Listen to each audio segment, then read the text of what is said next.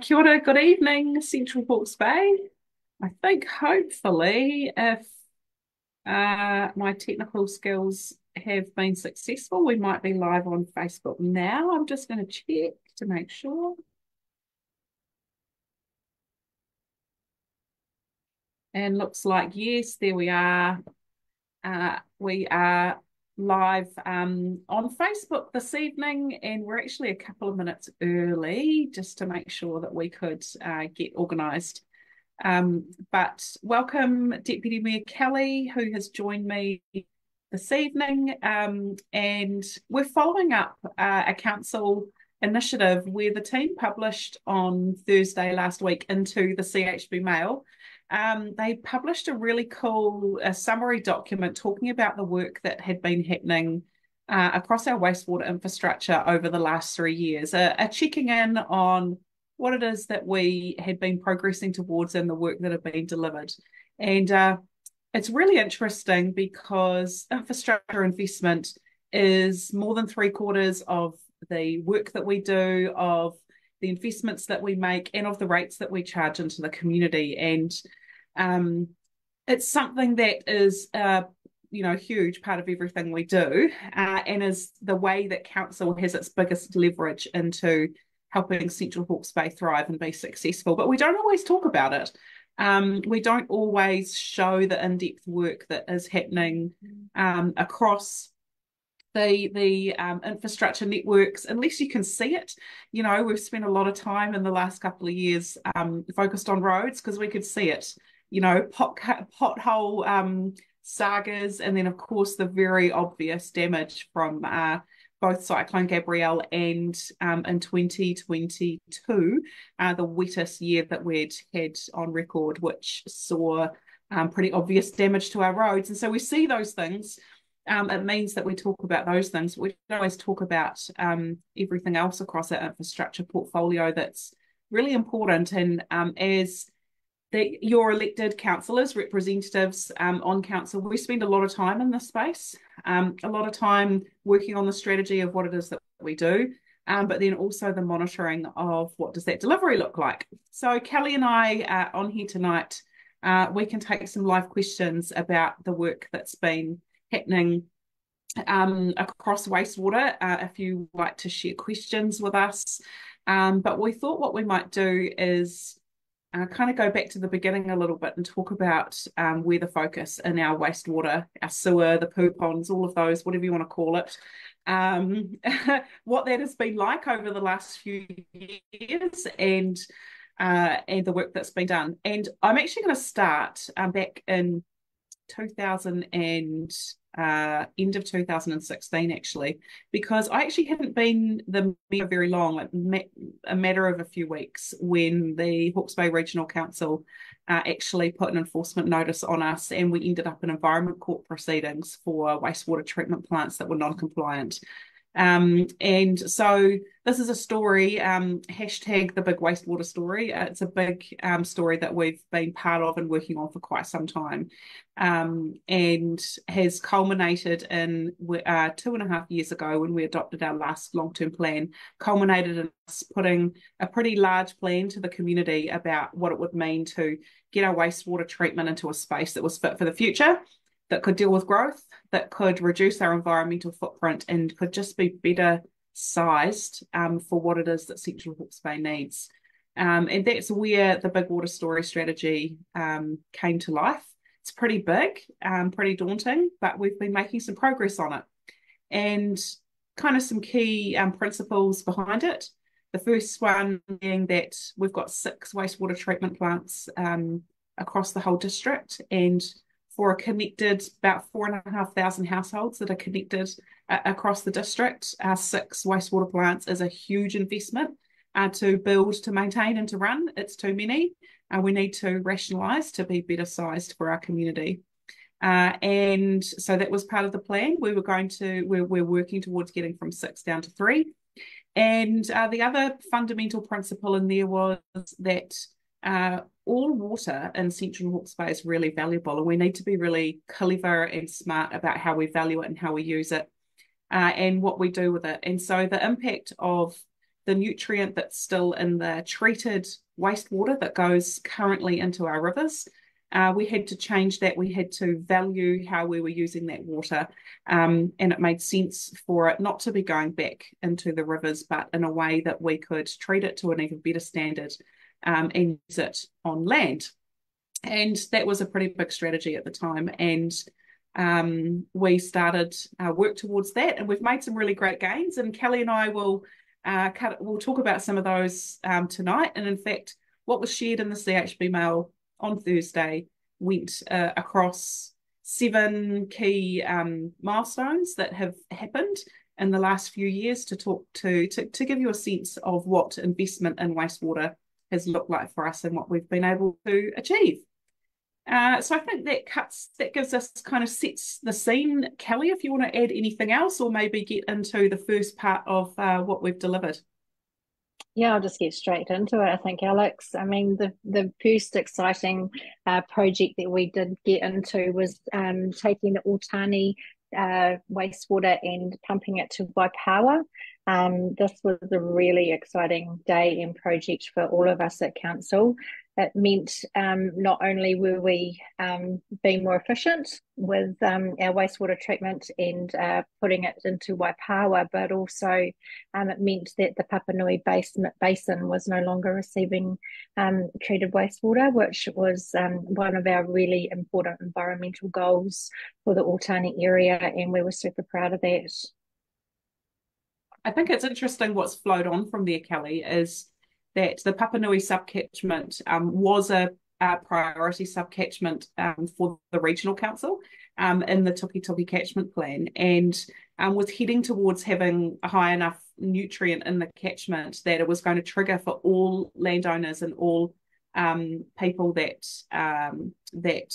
leach any nutrient into that catchment were going to need to move into a consent process to farm in those areas. And actually what's happened in the last year or two is that the nutrient load in that catchment has backed off, and actually those farmers and owners haven't tipped into that. So, you know, collectively, not just council, but actually all of the landowners in that catchment have had an impact and have started to reduce the environmental degradation that's been happening there. So we were kind of one part, the wastewater was one part of the contribution to that issue, and we've managed to remove that. So we're part of a bigger picture on that one.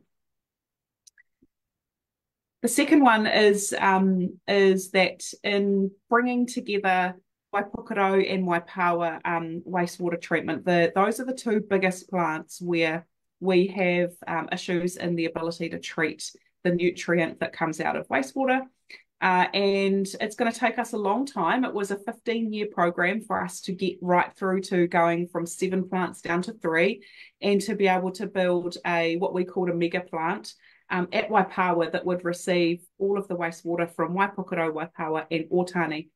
But in the meantime, we had to do some work to get to improve the treatment there so that the water could be ready to be used. And two really big things have happened in that space. And the first one was the very large amount of sludge that was taken out of both ponds. And that seems like a really obvious thing to do. It's actually quite a complicated process to do, took quite a significant investment. In fact, it cost $2.3 million to do the desludging across both Waipukaro and Waipawa. Quite a significant project. Then you've also got to deal with what do you do with that sludge and what's that is used for. We came up with a pretty cunning plan, which was actually that sludge was taken to the landfill, where it was not just dumped in the landfill, but it was really cleverly used to help cap a cell that had been completed, that then actually is regrassed and is used to cover the top of where the landfill is completed, rather than just becoming a waste substance. And so that was a really big win. That was the sludge. And the other part of improvements to the plants was a particular engineering improvement called a DAF, a dissolved air flotation device, which has increased the ability for the Waipawa wastewater treatment plant to process nutrient in that water, and particularly ammonia, which is what contributes nitrogen into the river. And so that has seen pretty incredible increase to the ability to treat there. Both of those plants, though, have seen damage from being flooded from the cyclone. So everything's patched up and treatment back up underway, but we continue to see how that's optimised as we continue to go through recovery from the cyclone. But massive wins there to have improved treatment, both in Waipokoro and Waipawa, from first of all desludging, and second of all the installation of the DAF unit in Waipawa that had a really big impact. Yeah, and number five is another personal favourite of mine because it was our first attempt at actually ensuring that our wastewater was going to land, and it was the Takapo wastewater system upgrade. That has been halted a little bit due to cyclone, and we do have a consent for that, but there's quite a bit of stuff that needs to be worked through as we navigate the next year as to how that's going to happen. But that's a really exciting project that we've actually really advanced that to be able to ensure that we can get that wastewater actually being used as a way to irrigate onto land rather than going into our water systems. And that was always going to be the another exciting project because of the fact that we could actually start to I guess, do our dreams of taking our wastewater out of our rivers. So yeah, it goes into the not completed. It's still in the progress and needs to still be advanced, but certainly something that we continue to be committed to over the next few years. Yeah, so we've actually got a resource consent to do that change of discharge to go to land. That was a pretty big milestone for us. It's a type of wastewater processing which has actually never been consented anywhere else in Hawke's Bay before, so it was a new thing for the region. And we, alongside mana whenua and interested community members, had actually covered quite a bit of ground. We'd been to fielding across Manawatu, we'd been down to Sanson, we'd been out to Foxton Beach. We'd seen other places that were using these styles of irrigation treatment, irrigation spreading of water from wastewater treatment to inform this. And it was a pretty big milestone, not just for us, but actually the whole Hawke's Bay region to get consent for that. And as Kelly said, implementation a bit trickier now that we're just dealing with some of the effects of the cyclone. The next milestone in that big package of wastewater works has been, we haven't completed the consent yet, but the consent is in process out in Porongaho. And for those that don't know, out there's actually currently 2 pond systems. There's one next to the village, and there is one next to the beach settlement, just behind the sand dunes of Te Pairahi. And so the plan there was to consolidate to one treatment space, and then instead of treated wastewater going onto the sand dunes on some Māori owned land that is there, is to take that away from that sensitive sand dune area and away from the river system. And so that consent is in process. We've done a lot of work with Rongo Marae and Ngāti Keri Hapu out there. There was also the opportunity with this where we got some funding to help us connect the system across to the marae. And so that consent is in process. That's also been a really big piece of work that has been undertaken in the last couple of years. We are going to see that start to change now also with the impacts of the cyclone, but a really important project out there in that community, and we've made pretty significant inroads there too. Absolutely, and I think the important thing to focus on there, Alex, is that these are things that are still in play, and they are projects that are going to be rolled out over the next 6 to 10 years. So a lot of these projects are huge projects. They're not things that are going to happen overnight. But the exciting thing is that if you if you have a plan in place and you stick to it, and you navigate the things that sort of come and sort of stop you sometimes in your tracks and rephase things, the strategy is still the strategy. We're still wanting to progress this work, but it is the long game in most of these big infrastructure projects, and I think that's the thing that is sometimes hard to understand as a community member. A lot of money is outlaid, a lot of hopes and dreams are said, and we've said that we're going to do different things. But often when we're talking about things, we're talking about sometimes a 10 to 20, sometimes 30-year plan, especially in the growth field. So we're doing things a lot of the time, not just for us, but so that our children and our children's children have the benefit of it. And that's just the way it goes when you're doing community planning. The Yeah, other, it really is. It is yes, really long-term investment. And that's also comes down to how we fund for it as well. So a lot of this is being debt funded, and what that means is that we, as the contributing ratepayers now, are contributing to the improvements that we see now, but actually then future ratepayers and future generations who continue to see the benefit of it are also part of the group that are contributing to it too. So it's not just us paying directly rates now for it, but it's actually how that progresses out over the future rate paying generations. yeah, you're right.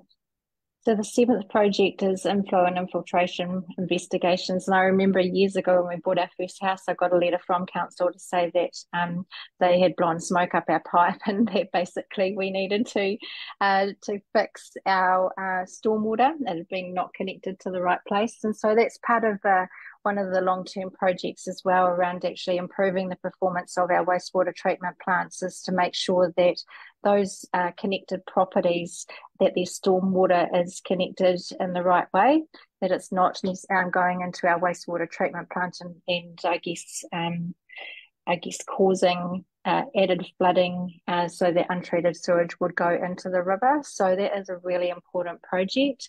But it's also, once again, it's not an easy project. You're talking about lots and lots of individual properties across the district, and also when it comes to properties, you're talking about people and individuals as well. So this is something that we are certainly working on to be able to improve the performance of our wastewater treatment plants over the next few years.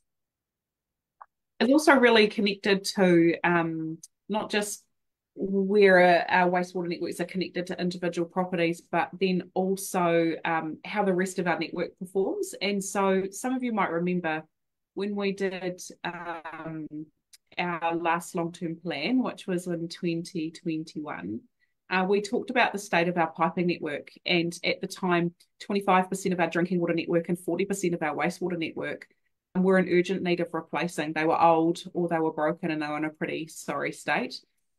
So not just improvements to the treatment infrastructure, but actually the renewals of those pipes, which had been left in many instances far too long. And you think about how old the townships of Waipawa and Waipokoro are, to think that there are pipes in that network that are, approaching 100 years old, and sometimes they're a bit older. And so there's been a huge amount of work in relining pipes, fixing pipes, and in fact, the renewals investment has seen just under 6 kilometres of wastewater pipe renewed around the district. Really big bit has been in Waipokoro. And in addition to that, nearly 6 kilometres has been the addition of 9 kilometres of pipe, which is what has connected Otani back to Waipawa. So quite a lot in that pipe work, and to have seen that level of renewal of pipes and protecting of other pipes that were needed to be relined on the inside has been undertaken in the last 2 years as well. So that's quite a significant step change, where renewal was not really happening of any length, any stretch of pipe before that.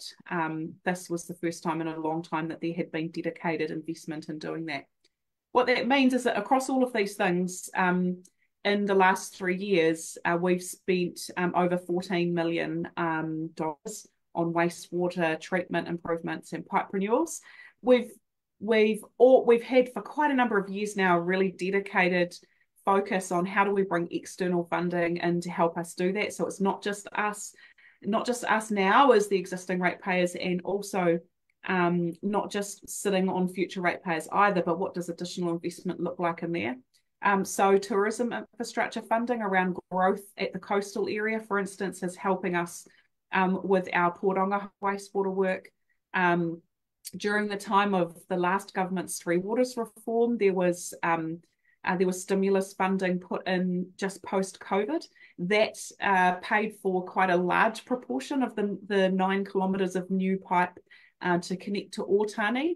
About 2/3 was paid for by us and 1/3 was from external funding. And so that's also been a real success story for us. It doesn't take away all of the pain, doesn't take away any of the work, but it certainly helps. And we've been pretty proud of how we've managed to do that. It's not been easy, and it's not been something that previous councils have actually been terribly successful at. But we've been able to bring in quite significant amounts of funding, which has been a real plus. What have we missed, Kelly? Have we got any questions? No, I don't think we have so far. Not that I can see anyway. Nobody wants to talk to us about the coupons. No, I don't think we have so far. Not that I can see anyway. Nobody wants to talk to us about.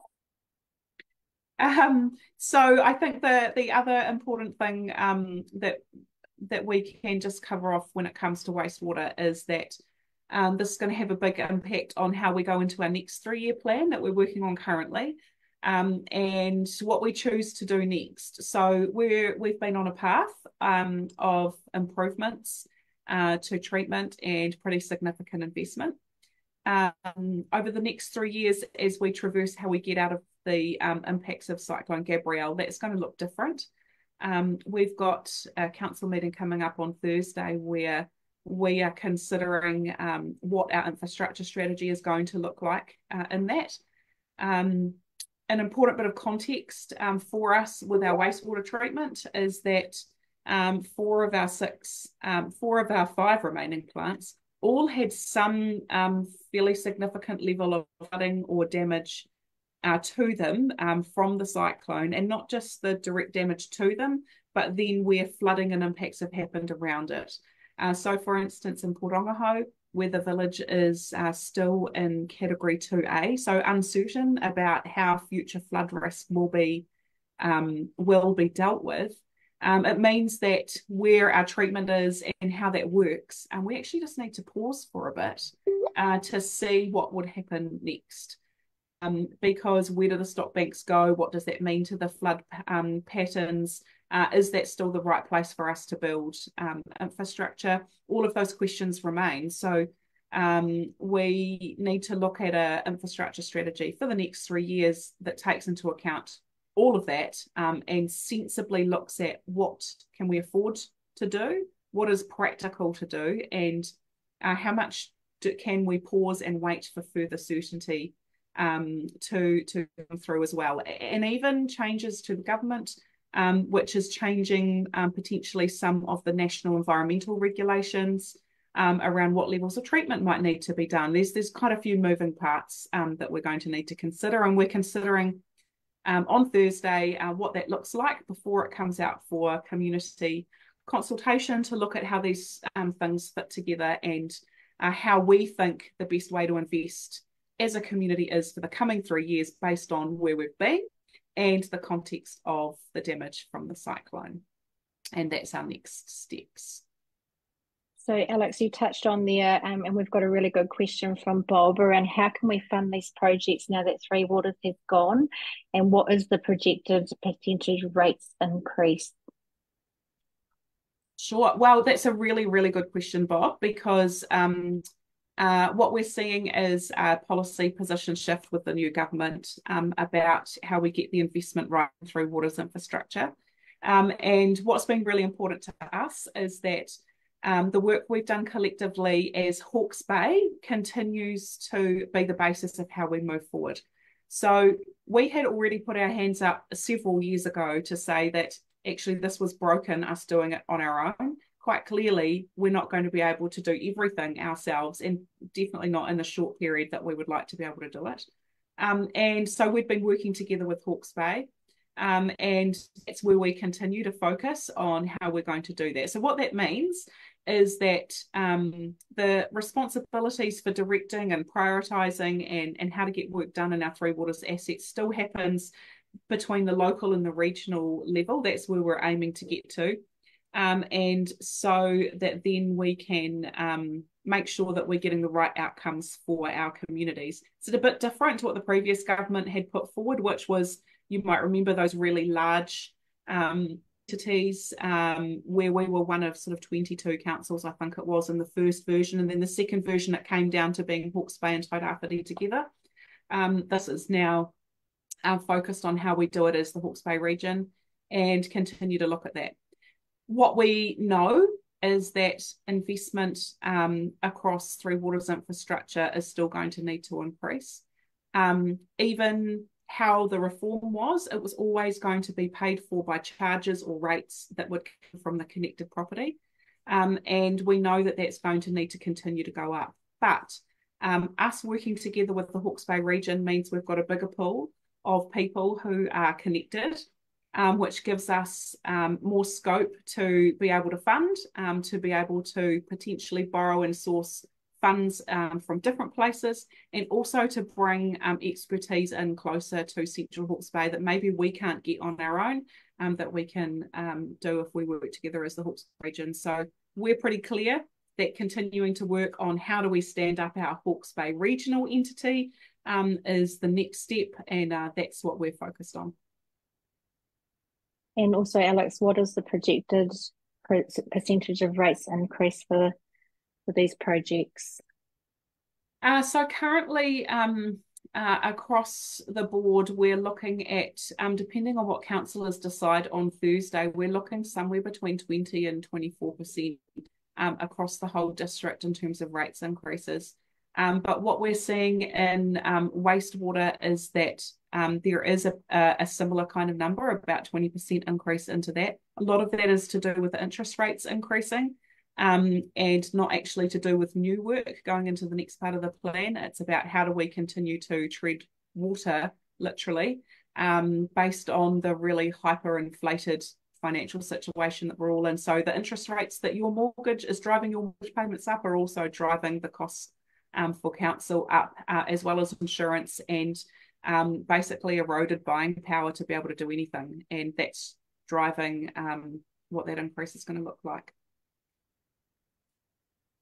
And that's all the questions so far, Alex. Well, that's good.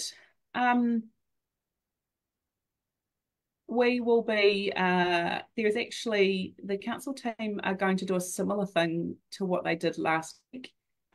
Each week for the next few weeks, I think. And I think this coming week it'll be roading, I think, to talk about what investment has happened over the last 3 years and what does that look like. So we might come back again next week to do that one. But as always, we always welcome questions on any of these things. Watch out for the council meeting coming up on Thursday. That's a really, really big meeting for us where we're looking at how we decide on what our options are moving forward and what the options we want to come and talk to community about to decide actually what is the right way to take the next step now in the context of the cyclone and what we've got to do. So keep an eye out for that. You can watch that live stream on Facebook and it's also, you can come into the council chambers at any time to watch our meetings and our workshops and our discussions and where we're learning and doing these things. So I encourage people to do that. And also to search hashtag the big wastewater story, on our council website, because there's actually heaps of information there too about the work that's been undertaken. Yeah, that's a really good place to find more information. I think that probably covers it, does it? Yeah, I think it really does. Okay, so thank you everyone who's been watching along, sharing a question, and I hope that you learnt something a bit about the work that Central Hawke's Bay District Council has been doing on wastewater for the last 3 years, and look forward to chatting to you another time.